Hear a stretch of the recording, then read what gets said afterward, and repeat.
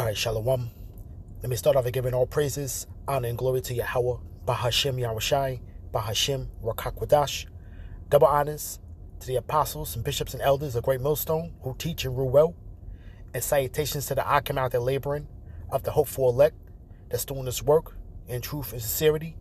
And, as we enter in, the prophecies being fulfilled, and another one that we see now that's pretty much, we see the framework of it, about to come to pass is where, the beast shall hate the whore, and we see, through prophecy and, the things that are going on the earth, we can understand, pretty much how the scenario would go down or how the narrative will be painted to where, America's allies would turn on them, and this is from Zero Hedge, with the ongoing war, and really it's really NATO against Russia right now, but pretty much, they're still on the guise of it being pretty much like a proxy war, and they're using Ukraine, as the proxy pretty much, but at the end of the day, it's really NATO against Russia, and then you got the nations that are basically posturing, pretty much with Russia and they're aligning themselves with China and Turkey, and Iran, pretty much, and and they're joining forces economically and militarily, and as we see, the further collapse that's gonna happen pretty much soon, and this article right here is more of basically sanction wars that are going on, and this is pretty much an economic blow, all right, as Russia admits weaponization of gas. They halt NS1 shipments, that stands for Nord Stream 1 shipments until sanctions lifted as EU prepares response to energy crisis, and pretty much it's going to be a cold winter, man, for the people in Europe, man, the European Union, because they rely a lot on Russian energy, as far as with their gas, pretty much they use that to heat their homes, heat the businesses, and pretty much, now that the war has gone down in Ukraine, there has been sanctions on Russia. But this whole, scenario of trying to cripple Russia has backfired. Russia now has a pretty much a $20 trillion surplus, because this has basically empowered them, man, because now they're moving away from the U.S. dollar and moving towards the rubles. Okay, so now when they're selling their goods, they're not no more using the petrodollar, they're using the ruble. So everybody that deals with Russia would have to deal in rubles, and they're making pretty much making good deals with China and Iran, and and these nations are pretty much powerhouse nations, man, and everybody really is warming up to the way how Russia is pretty much doing business now, and along with China being a economic powerhouse in the earth, and people are pretty much moving away from the U.S. dollar, and these sanctions, that the European Union has on Russia is pretty much backfiring on their end as well, to where hardship and energy prices are rising, and people are not going to be able to afford the energy, as far as being able to heat their homes. And this is going to have a big impact pretty much on the world, because as they have an economic downturn, which they are predicting, pretty much in the upcoming weeks, man, they're starting to say, hey, pretty much things are going to pretty much change, and we're going to see the effects of economic downturn. We're going to first see it over, across the pond, pretty much, when we get pretty much a scenario of how things will be going down. And, as us being watchmen, we're measuring the time diligently in itself, and we can get a nice little snapshot of what's to come. But Yahweh Shem Yahweh Shai saves the best for last, which is this great horde for Babylon the Great. And the fall is going to be great for this place, man. Because the same hardships that are coming in Europe, they're going to reach over here as well, man. Because this whole scenario of the EU becoming crippled, over this energy crisis, man, is going to be a ripple effect on the whole financial market, man. Which will lead into a full wedge war, and it's going to get ugly, man. But hey, this is all the will of Yahweh Shem Yahweh Shai, man. But let's read a little bit of this article, and it says, 2 days after Russia indefinitely halted natural gas supplies via Nord Stream 1 pipeline for amusing reason that there was an oil leak. So that was the excuse that Russia had used at first, that there was an oil leak. So they shut down the pipeline, saying that they needed to repair it. But now it's coming out that they're using it as a weapon, man. Okay. And it says, on Monday, Russia finally admitted that everyone has known since February, namely that it has weaponized commodities in response to the West's weaponization of currencies. And it says, when the Kremlin said that Russia's gas supplies in Europe via Nord Stream 1 pipeline will not resume in full until the collective West lifts sanctions against Moscow over its invasion of Ukraine. So now you're seeing now the economic war, okay, that's going on.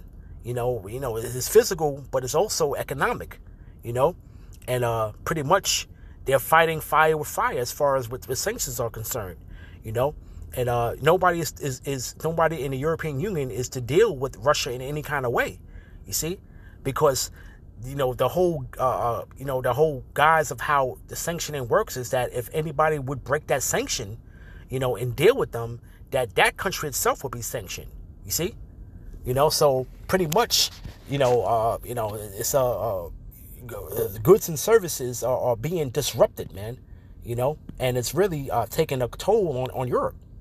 So it says, Putin's spokesman, Dmitry Peskov, blamed EU, UK, and Canadian sanctions for Russia's failure to deliver gas through the key pipeline, which delivers gas to Germany from St. Petersburg via Baltic Sea. Okay, and then Germany relies heavily on that Nord Stream pipeline, and Germany is pretty much one of the strong, one of the strong pillars within the European Union.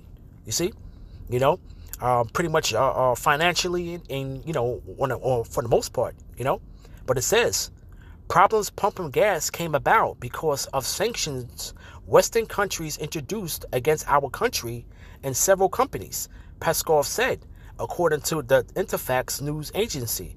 There is no other reasons that could have caused this pumping problem. Okay? But it says Peskov's comments were the most stark demand yet by the Kremlin that the EU role is backs its sanctions in exchange for Russia resuming gas deliveries to its continent.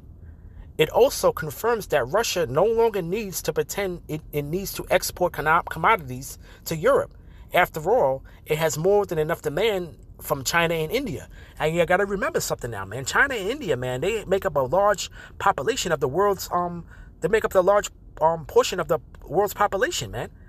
China has over 1 billion people, and so does India. Okay? And that is two huge markets now that Russia is dealing with now to be able to sell their supplies, man. Their gas, their resource, man. You see? So it doesn't need Europe now. So now it can play hardball and really, and whether or not they get their way, it's a lose-lose for the European Union. You see? All right? So it says that it has more than enough demand from China and India, and is willing to give Europe just enough to rope to. Well, the rest. And basically, they don't have to really give them anything, man. But they're going to try to use it as leverage, man. And really it's just going to get the war to escalate even more. But, I want to just bring that out, but I want to start, with Revelation, the 17th chapter, man, because this ties into prophecy, man, and I remember, where we used to read how the beast is going to hate the whore. And, how you just, try to meditate in the spirit and you would try to figure how would this come about, and this is one scenario that this will come about because really, if Europe really had their own mind in their own way, pretty much, they would make some type of deal with Russia, man, to be able to supply their people with the energy, man, that they need to keep their country pretty much running. But Russia's withholding has a stranglehold on the whole continent in itself, man. You see? All right. So this is Revelation chapter 17, verse 1. And there came one of the 7 angels which had 7 vials, and talked with me, saying unto me, Come hither, I will show unto thee the judgment of the great whore that sitteth upon many waters. And the waters basically represent, the people, man. The masses of the people, pretty much. And America is that great whore that sitteth upon these waters, man. Because why? It's because everybody moves at the tune of the U.S., and we're starting to see the tide turning to where now, these countries are basically posturing and basically looking to go their own way and pretty much be self-reliant on each other, man, and not rely on this great whore, that made everybody, the earth, rich pretty much through their abundance of their delicacies, man. This is a consumer-based economy here in the U.S. and countries have been made rich, and even the people that dwell within these countries come here to basically make money. As far as opening up businesses and indulging and how the Lord set this place up, man. This is that great whore, man, that everybody lies down with and commits fornication with, man. You see? But it says, with whom the kings of the earth have committed fornication, and the inhabitants of the earth have been made drunk with the wine of a fornication. Just really backing it up what the scriptures is speaking about, man. All right, the ways of America, the philosophy that's been going out through the earth, everybody lines themselves up with these pretty much the same philosophies, man. Whether it's an agreement to what it is, or basically they will colonize and basically are just going along with the flow. So it goes either way with these people, man. But, in Revelation, the 17th chapter, I'm basically trying to hit the points, but I'm pretty much going to jump around a little bit, though, but hit the points that I want to make. All right. But anyway, it says, so he carried him away in the spirit and in the wilderness, and I saw a woman sit upon a scarlet colored beast. You go into and in the other chapters, it speaks about the red dragon. Pretty much scarlet is red. It's pretty much talking about the same thing. But it says the scarlet colored beast, full of names of blasphemy, having 7 heads and 10 horns. And that's pretty much the whole makeup of the EU, the Roman Empire. Basically really coming into its fruition of coming in the second leg of Rome. When you talk about pretty much the 7 heads going into Germany Major and Germany Minor, the Romans, the Greeks, the French, the British, the Spanish, and there's all pretty much make up those 7 kingdoms, man. All right, but this is all as a whole of that Edomite conglomerate EU system, man. The system that's being put in place, man. Okay, and it says, and the woman was arrayed in purple and scarlet color. And that purple represents kind of like a royalty, pretty much, man. But it's presented and it's decked with gold and precious stones and pearls, having a golden cup in her hand, full of abominations and filthiness of her fornication. And the Lord had put the golden cup in this whore's hand, man. Pretty much, man. And really, that's really having the rulership over the earth, man. Having it, the abundance, man. That the decadence, man, of this place, man, and what it represents to the world, going back to the heyday of America, man, where people marveled at this place and people literally thought that this place was paved with gold, man, literally, you see, but when they got here, it was a different story though, but at the end of the day, it was a open road for a so-called immigrant, what you want to call, will come here and really come with nothing and be able to make something out of nothing, man. Okay? And they would do much better here in the United States than they would ever do in their own country. You see? And it was pretty much a open road plan, that this whore had laid out, man, to become rich and really to indulge in the abominations of this place, man. Take on the philosophies of this place, man. You see? Because that's what that golden cup is representing within that golden cup is the filthiness of a fornication, man. Everything goes, man. Do thy wilt. That's basically what it is. That's basically the motto of this place, man. And it says, and upon her forehead was a name written, Mystery Babylon, the great, the mother of harlots, the abominations of the earth. And when you want to talk about the abominations of the earth, this place pushes everything under the sun, man. That's an abomination to the scriptures, man. Okay? The mother of harlots, this is the Lord set this place up as that, like it's like a pimp having their hoes, and Babylon, that's the bottom bitch, okay?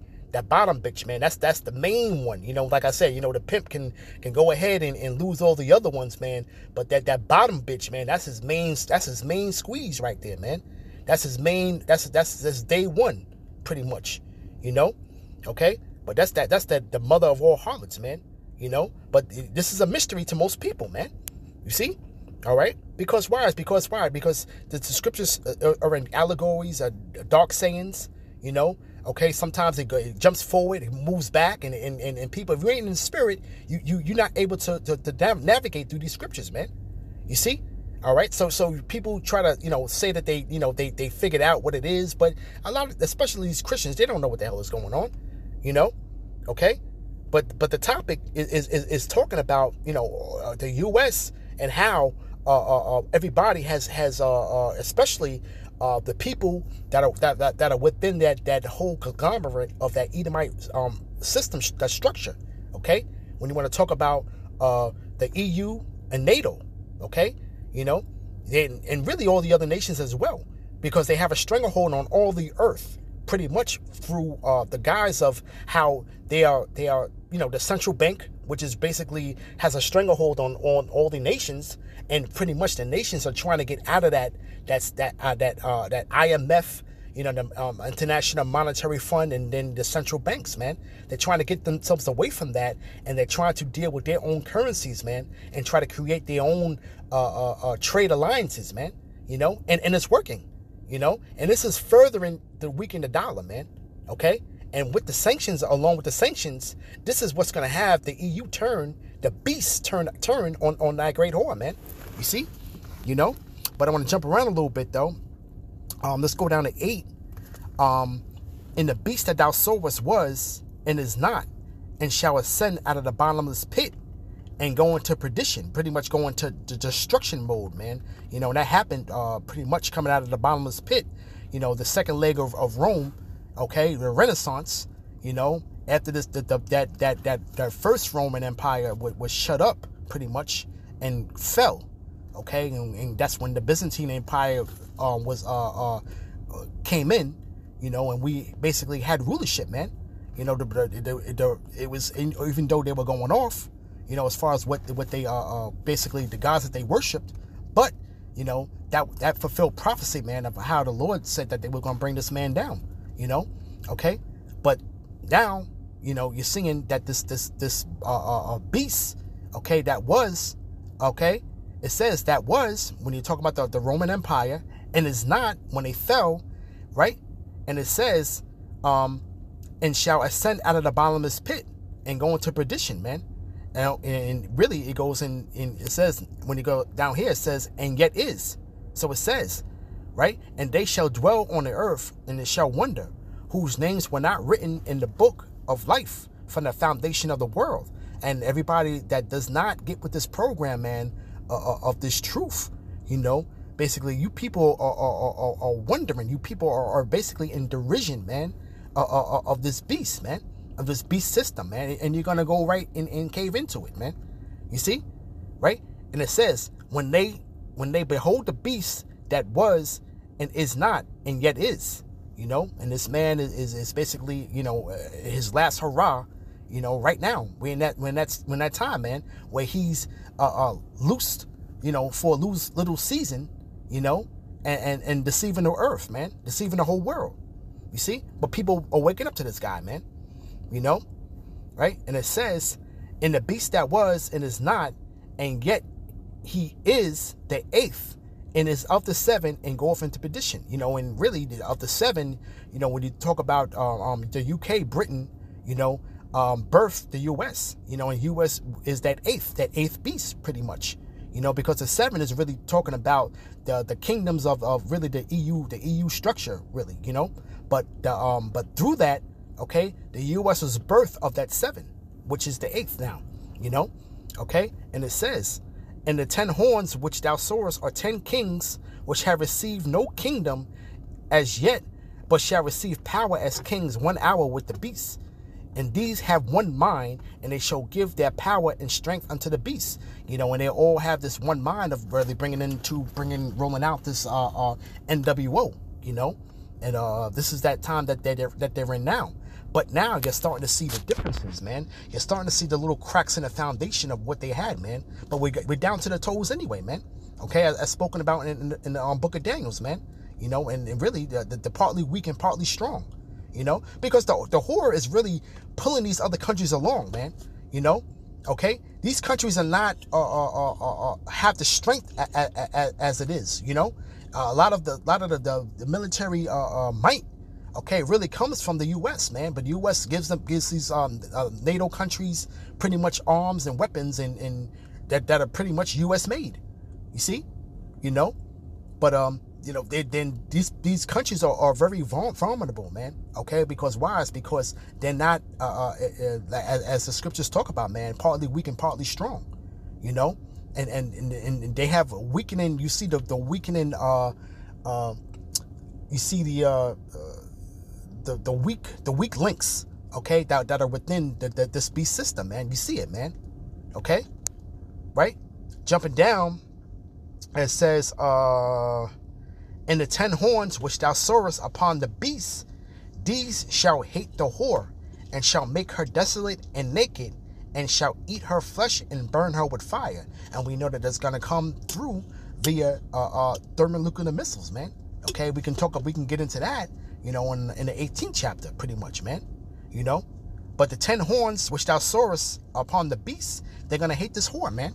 Okay, why? It's because they're gonna blame. And really, the common people really blaming the U.S. for this whole thing, man. The reason why, but you're starting to gonna see a more of a calling out, coming up against this place, man, because they know that the high energy bills and businesses that are gonna pretty much go under and close down are gonna be pretty much because of the sanctions that the U.S. is really forcing them to do. It's really forcing them to do it, man. It's really forcing the EU nations to pretty much be in agreement with them and sanction Russia, man. Which when they know that they need their resources from them, man. You see? All right? And really right now, this man's a fool, man, because he's not even giving his own allies any type of alternative, man. A solid, sure, cheap alternative to basically keep them in a happy state, pretty much, man, or keep them more aligned of just keeping them comfortable, man. You see, all right. So the Lord set this man up, man, to basically destroy his own self, man. And really, like I said, he's basically gonna have his allies turn against him, man. Okay, because why? He's not even taking care of his own. You see, all right. But it says, for the Most High had put in their hearts to fulfill his will. And what's his will? All right, we're gonna get this precept to get into his will, you know, and to agree and give their kingdom unto the beast, unto the words of Yahweh Bashim Yahushai shall be fulfilled. And the woman which thou sawest is a great city which reigneth over the kings of the earth, man. And we talking about America, man. You know, all right. That's that harlot, man. That's that harlot that sits on the beast, man. You know, okay. And really, that's the one that's just really dragging this place down, man. It's dragging the whole Edomite system down, man. Okay, you know, this man is in perdition mode, man. You know, he's in perdition mode, man.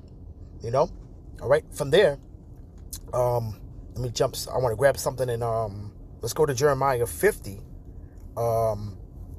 verse 9. And pretty much this is judgment, okay, against Babylon, right, and the Chaldeans, man. All right, spoken of by the prophet Jeremiah. All right, but I'm gonna jump down to 9. For lo, I will raise and cause to come up against Babylon an assembly of great nations from the north country. You know, when you talk about an assembly, you want to talk about that assembly line. So it's gonna be a great company of nations, man. Okay, to come up against Babylon, man. Babylon the Great. You see, all right. And this is what the Lord is doing. The Lord is going to raise these places up, man. Okay? You see? And it says, and they shall set themselves in array against her, and thence shall she be taken. Their arrows shall be as the mighty expert man, none shall return in vain. And, we can get to how they're going to be in proper order, according to in the book of Joel, All right? And pretty much, hey, the Lord said, man, that he's gonna set them in array against her, man. Okay, and we already know that these other countries already have nuclear capability, man. Okay, now right now we're talking about, all right, the other nations now that are gonna come up against this whore, man, which is really their own allies, man. Okay, all right, they already have their nuclear capability. All right, let alone when you want to talk about now the likes of China and Iran and India and Pakistan, that pretty much have these capabilities, man. You see? All right? Right? And it says, and Chaldea shall be a spoil, and all that spoil her shall be satisfied, saith Yahweh, and they're going to be satisfied, man. Okay? Because they understand that they have the one main common denominator, man. Okay? That's in the way, that's causing just mayhem in the earth, man.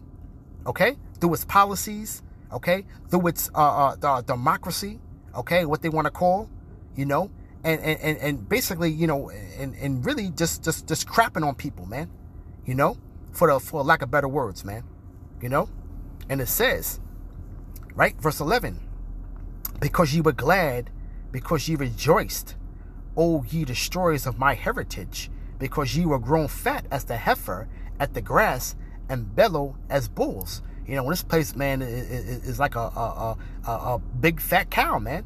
Living off the land, good, man. This whole country was colonized, man. Okay, this place was paradise when this man set his crusty feet over here, man. You see, and he destroyed the northern kingdom, man. Let alone that the northern kingdom, he also destroyed the southern kingdom, man. Okay, and put them in bondage, man. You see? And this is how this place has became great through free slave labor, man. Okay? Hundreds of years of free slave labor, man. You got people pretty much now here, that are sitting on pretty much old money, man. That's something that the Edomite will not talk about, man. You see?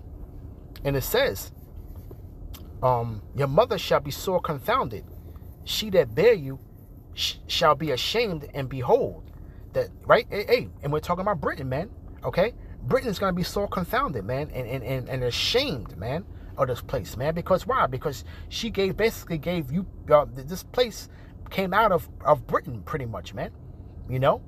Okay? You see? And it says, behold, the hindermost of the nations shall be a wilderness and a dry land and a desert, man. And it's talking about here in the Western Hemisphere, man.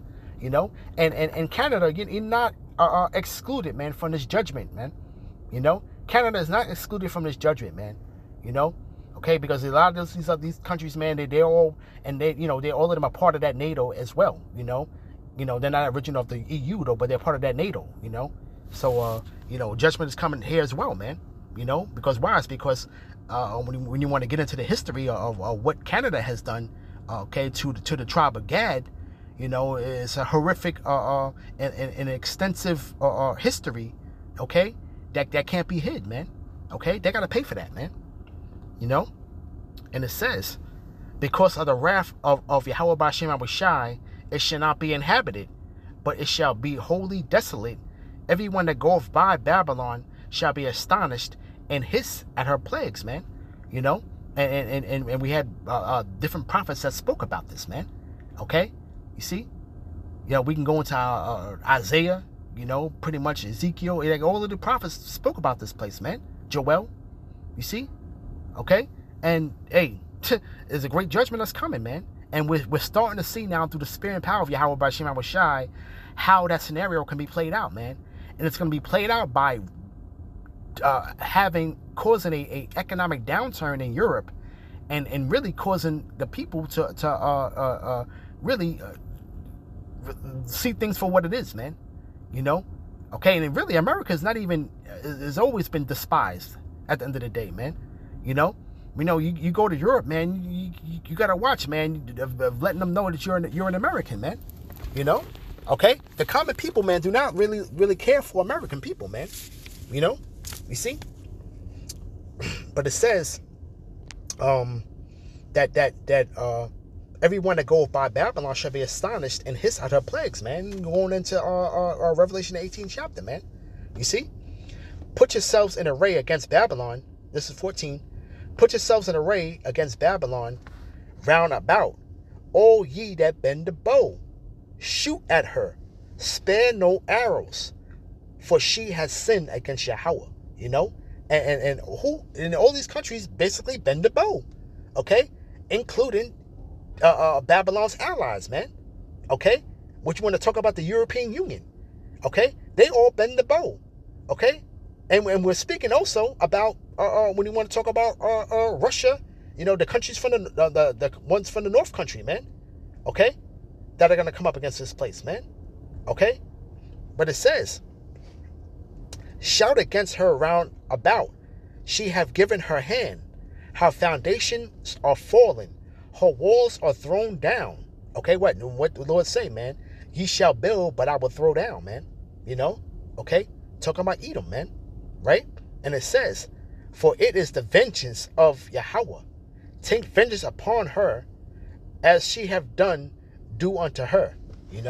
So how this place has an extensive history that is not hid and well documented of rape, robbery, murder, okay, and destruction, okay. It says here, take vengeance upon her, as she had done, do unto her. You see, okay, and it's gonna be a terrible day, man. It's gonna be a terrible day, okay, for this place, man. Okay, because why? It's because the sins have reached up to the heavens, man, and for that, in that appointed time, okay, it's gonna rain upon these people, man, while they're eating, man. Okay, speaking about the ones that are pretty much, the puppet masters, pretty much, if you want to say, okay, but when the real puppet master comes, okay, and you're gonna be found out that you're just a man, you see, all right. But hey, man, we're starting to see, how the scenarios pretty much are gonna play out. And it's pretty much other articles that I wanted to bring out, on this subject matter, pretty much, but I didn't want to make it too long, and and I wanted to just tie it in and just be edifying, for the video. But there's other articles pretty much, and that go into this, man. And you got another one is with the CEO of a country in Europe that's pretty much seeing, how they're going to have pretty much problems, man, economically, man. You see? All right. And again, man, it's going to be a cold winter, man. It's going to be a cold winter because now, now they're doing it right in time for now. The seasons are gonna change, and winter is about to hit Europe very soon, man. Okay, so now now that summer's gonna be over with, now you're gonna really see this energy crisis really take full effect, man. It's gonna really affect the people now once the weather starts to change, man. Okay, you see. So they already are. Russia's pretty much already ahead of the season, man, and they're already shutting it down. So hey, we don't see pretty much the U.S. pretty much overturning the sanctions, man. It's highly unlikely, man. They're doing the Lord's will, man. Okay, and His will has to be carried out, and He has to make some people mad. Okay, He has to make some people mad. Okay, you have to have some people come up against this place, man. Okay, you see, foolish decision making, man. Okay, the Lord, the Lord said that this man is the children of fools, children of base men. All right, and this man is in perdition mode, man, and you leave him to himself. He's gonna bring himself to his own ruin, man. But yet and still, he wants to point out a boogeyman. But anyway, with that, I hope this lesson was edifying. Call hello Yahweh, Ba'Hashem Yahushai, Ba'Hashem Rakak Wadash. Shalom.